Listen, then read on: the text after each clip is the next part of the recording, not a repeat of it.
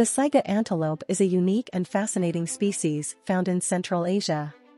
They have a distinctive bulbous noses that can expand and contract to regulate their body temperature.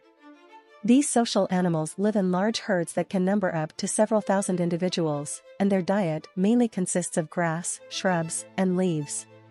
Saigas are fast runners, capable of reaching speeds of up to 50 miles per hour.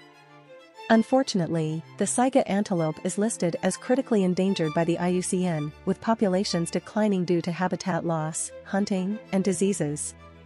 In 1988, a disease killed over 100,000 saigas, reducing their population by over 70%. Despite a population rebound, the species suffered another devastating blow in 2015.